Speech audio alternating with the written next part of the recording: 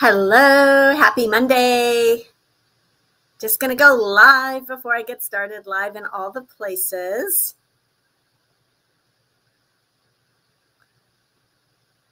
Here we go. Happy Monday. Let me know if you can hear me and see me and all the things. Okay. I am so excited today for this week's Monday morning style session. Give me a shout. Let me know if you're watching me live and if all the tech is working. We're going to talk about how to know whether something in your wardrobe is modern or dated, and also how to know whether something you're considering bringing into your wardrobe is modern or dated. So first of all, shout out to Vonda for fixing my hair. I'm super happy with my new cut. It's always an adjustment,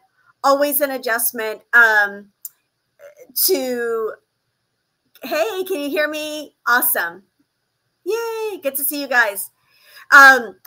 Okay, always an adjustment to get your hair cut, but I'm loving this. I feel like I have a little bit more volume. It feels a little less like this. So, okay, so Monday morning style session, we're going to talk about how to know whether something in your wardrobe is modern or dated, or whether the thing that you're considering buying is modern or dated.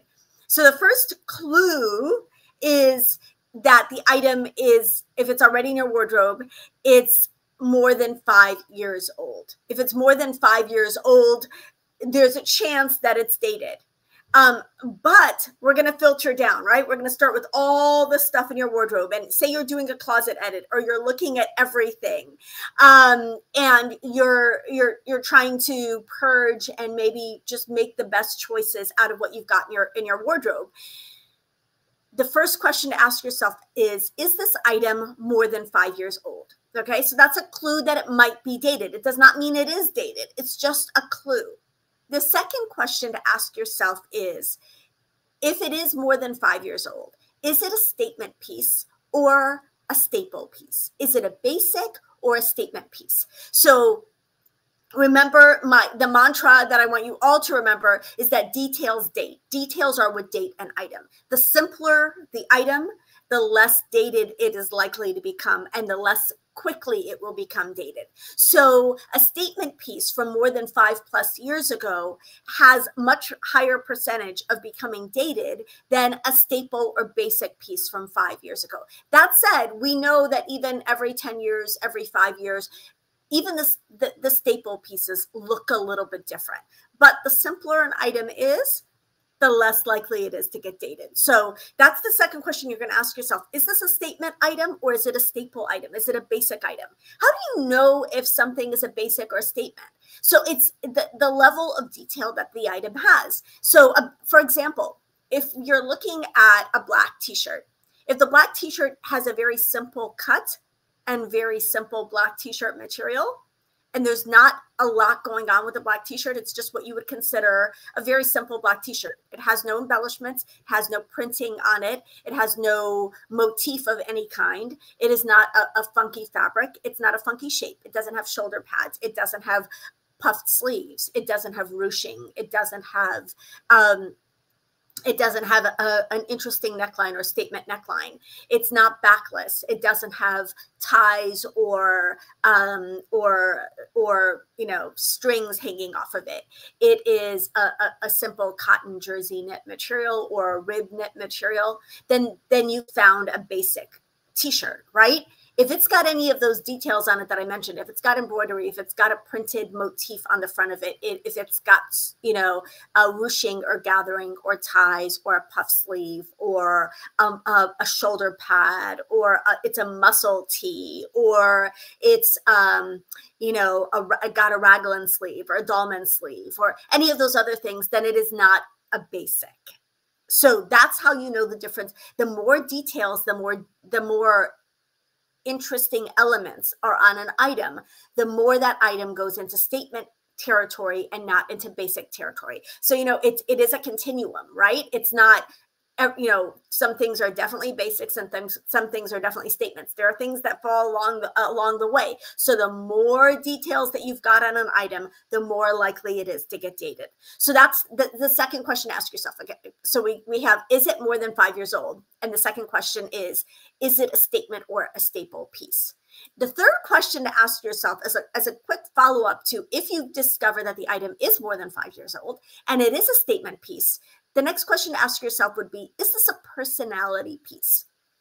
For example, I have a Desigual dress in my wardrobe that I have had for, I want to say, almost 10 years. That dress is never going anywhere. I mean, maybe my taste will substantially change at some point, or maybe I won't find it flattering at some point, but I will never purge it because it's dated, because it is such a personality piece. Not only does it have my entire color palette on it and the colors are perfect for me and it's very flattering on me, but it's a piece that if someone was to say, show me your style in a dress, I would hold up that dress. So personality pieces are pieces that are just very like intrinsic to your style and very fundamental to your style, and they are so you. Personality pieces can often be statement pieces if you've got that type, depending on your personal style. A personality piece can be a statement piece, but it's because it's such a part of your personal style, it does not date. They will never date. Now, if you've got minimal personal style, then your personality pieces are going to be more minimal pieces. That's not my personal style. So my personality pieces are statement pieces. And because they are my personality pieces, they do not date. They do not date. So that's, you know, this is kind of the checklist that I'm taking you down, right? We start, is it more than 5 years old? Second, is it a staple piece or a statement piece?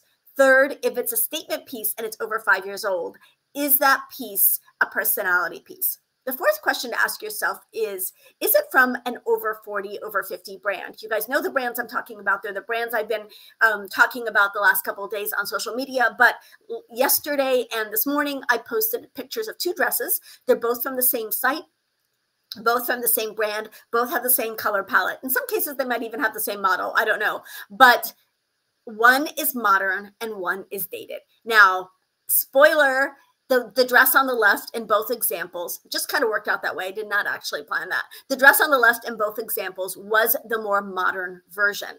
And both of those dresses are actually beautiful dresses. The dress on the right in both examples are dresses I would pass on because they are more dated. Now, the problem is that dated clothes are currently being sold in stores, which stinks because I can't tell you, well, if you buy something new, it won't be dated. That's not necessarily the truth, because some silhouettes that really, and somebody said in the comments underneath one of the examples that I showed, they said, oh, I wore that when I graduated from college and started working back in 2007. So if a silhouette has been around a really long time and it's not really a classic, then chances are that is a dated silhouette. They continue to sell those items for women over 40, over 50, over 60, because we continue to buy them, right? So if we don't want those items to drag down our style and make our outfits look out of style, then we need to stop buying the items in those stores that are dated. And you can find them in a variety of places. I'm looking at you, wimpy cardigans that match dresses that have little ties in the front. Like, you know what I'm talking about. The dress that comes with a little matching cardigan, wimpy little matching cardigan with that ties at the waist and the front. That has not been in style in a long time. So they're still selling those things though. So this is why it's beyond, you know, how long an item has been in your wardrobe. So we want to look at, when we're looking at an item and we just want to decide whether that item is worth bringing into our wardrobes or not, the key is to train your eye. The key is to train your eye. And the way that you do that is you go to your favorite department store website and you filter by contemporary. And you look at what the contemporary brands are offering. And by contemporary brands, I'm talking about Veronica Beard, Free People, Anine Bing, Vince, gosh, there's so many of them. And of course, I'm like Nelly Latan, any of the the like Love Shack, Fancy. It's really going to depend on your personal style. Theory. These are brands that have Rag and Bone, Frame, Mother. These are brands that have really modern styles. Farm Rio, you know, my favorite. And so when you look at them and you spend 10, 15 minutes per season, you know, I mean, before you go shopping online, before you start shopping online, just spend 10 to 15 minutes scrolling through the contemporary section of your favorite department store's website, because you're going to start seeing, okay, this is what's happening in style right now. And then if you go over to maybe you're planning on shopping at an over 40 or over 50 retailer, there's nothing wrong with that. They have lots of cute stuff, but they also have lots of not cute stuff. And it's true of department stores as well. It's true of every store. But department stores, if you filter by contemporary, you will get contemporary. So then you can go to whatever your favorite store is, and your eye is going to be adjusted, and you're going to be able to make the best choices from a brand that fits your budget, fits your lifestyle, fits your size, all of the things, right? So fortunately, it has become harder and harder and harder to find dated pieces, even in the over 40, over 50 stores. I have to look a little harder, which is great, because I will say that they are really doing a great job of offering a lot more contemporary options. But we need to be able to decide and be able to tell by looking at something whether it's going to fall into a classic category, or, you know, a modern category, sorry, or a dated category. So just want to recap really quickly. This is something that we should all be doing every couple of years.